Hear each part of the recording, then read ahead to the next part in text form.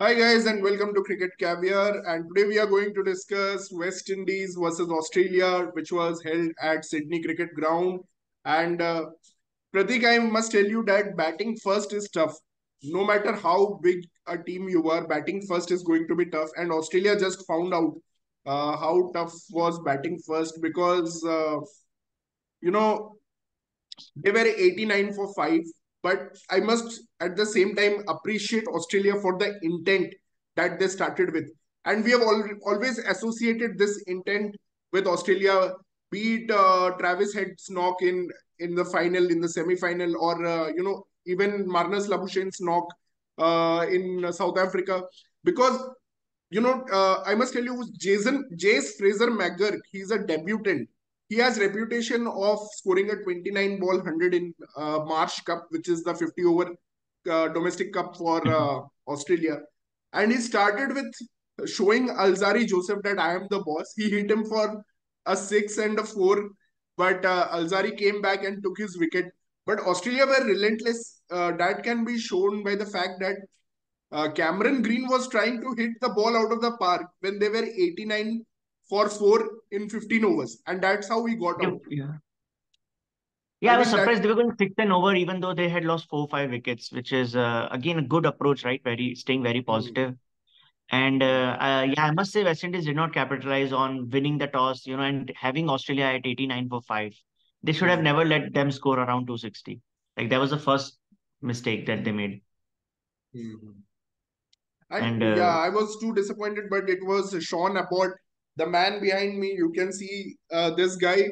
I would say he's very underrated. He may be a better all rounder than Pat Cummins. Maybe not as good as a bowler, but if you combine both batting and bowling skills, he has done it time and time again in Big Bash League. I have seen one match where Sydney Thunder were like 39 for 6 and he made them chase 120 or something. But today he came at 142 for 6. He came at number 8.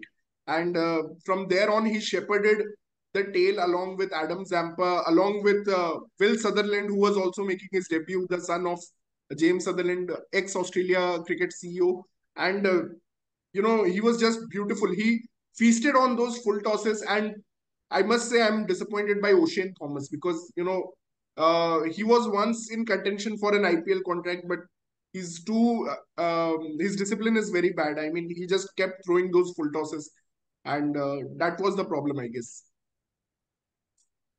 yeah, I was very surprised Sean about not only like he's a number 8, but he planned his innings. Like he started slow and then he was hitting sixes in the end. So it Yeah, was a proper innings. he was Manisha, 11 what of do you have to 25 think about once. West Indies bowling performance? So actually, Yeah. I will start with something else. I mean, it was an eureka moment for me when I realized that uh, uh, Sean Watt kind of resembles the actor Ethan Hawke, and since then I have been in that Yeah. world. But yeah, I mean, today there is nothing much to talk highlights to talk about West Indies either batting or bowling. I mean, I was about to tell you in the group like. Alzari Joseph, he gets hammered, but he also takes wicket. But after think it also fizzled out. I really like Alzari Joseph, but I don't know. Hmm. The discipline factor is common in all the West Indian bowlers playing. But I liked Motie. I think the name is Motie, right? Motie, Yeah, yeah. This Motie, fellow. I Motie. mean, Motie. he was really good. He was really good. I think I have seen him in other West Indies matches earlier, and he was really Hmm. good. Batting also he tried as much as possible, but today it was all about Australia. Like from 91 to 5 to reaching that target was shocking. First of all, how did they manage to do that? And especially the partnership of Sutherland and Sean Abbott. They were like, Hmm. I was just seeing that only 1 6 by Sean Abbott till then, but every over they were making it count by running between the wickets. I mean, every over had at least minimum 5 or 6 runs contribution. And the moment he was inching towards his 50, and even after, just started like bang, bang, bang, especially Romario Shepherd being the Yeah. target. But yeah, and the 3 wickets, not to forget the 3 wickets which he also took. So yeah, Sean Abbott was hats off, Yeah, was very good and today. I must say, Motie, he took the three most crucial wickets. Like he took Labuschagne, who was actually looking very well. He took Matthew Short, who was already on 41, and he took Aaron Hardy, who was actually looking to take the Australian innings deep. So he took three most important wickets, and he outbowled Adam Zampa in a way, because Adam Zampa could only pick one wicket today. And he was excellent with his left arm spin. He was bowling it slow. There was a lot of pace variation from Motie. But coming to West Indies chase, I had actually big hopes from Shai Hope. Ali Cathanes, I thought he was due for a big one, but just after hitting two fours, he got a top edge, and Askyer So we, was. yeah, like we also met during the mid innings, right? And we discussed that 260 can be chased if they can apply themselves. But I don't know what is wrong with West Indies batters. They're just there for the flair. They'll hit couple of Hmm, good cover drives and straight drive, and then they'll get out quickly. But hmm, where is the point when you have to apply yourself as a batter, form partnerships? And hmm. unfortunately, we And only saw one good uh, partnership. Maybe Casey Carty and Shea Yeah, Hope yeah. made a That 50 was run my big partnership. yeah, hope. Actually, Shai Hope and Kesey Karti, Yeah. they were playing really well, but the problem was Shai Hope was not scoring at a faster rate, true. and that ball from Hazelwood, it was wicked, man. I mean, how did it move off the pitch so much? I couldn't just believe it. If And if you Hazelwood actually remember, coming back. Hazelwood greeted Shea Hope with the first ball also, like it was a deadly in swinger, and Shea Hope Yeah. had no answers to that.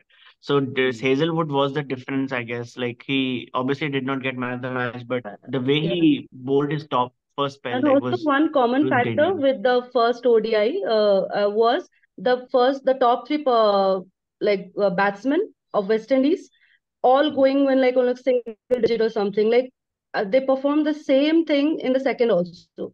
So Yeah. how, I mean, it's such a, I can say a bad influence or something, how the others are going to play when you contributing almost nothing. Yeah. It's And a why did you total demote your best pressure. batter? Why was Casey Carty sent at 5 today? What was that? Hmm.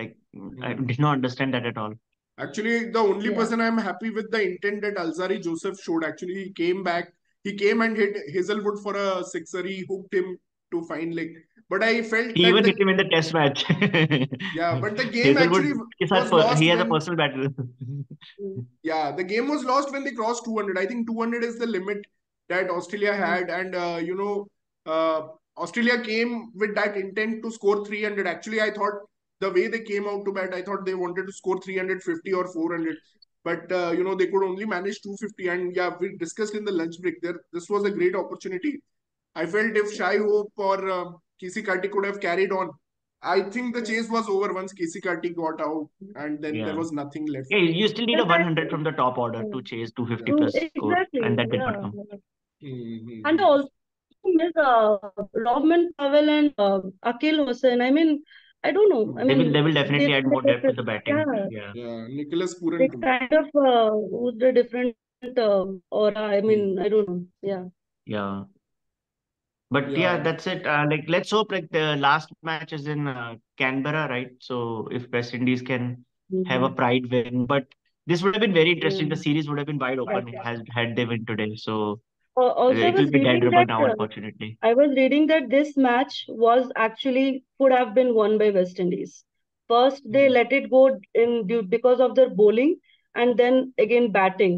So if Yeah. this has become tough, because we're seeing right as I was saying, 91 for five, and then come like they scored 200 plus 250 something.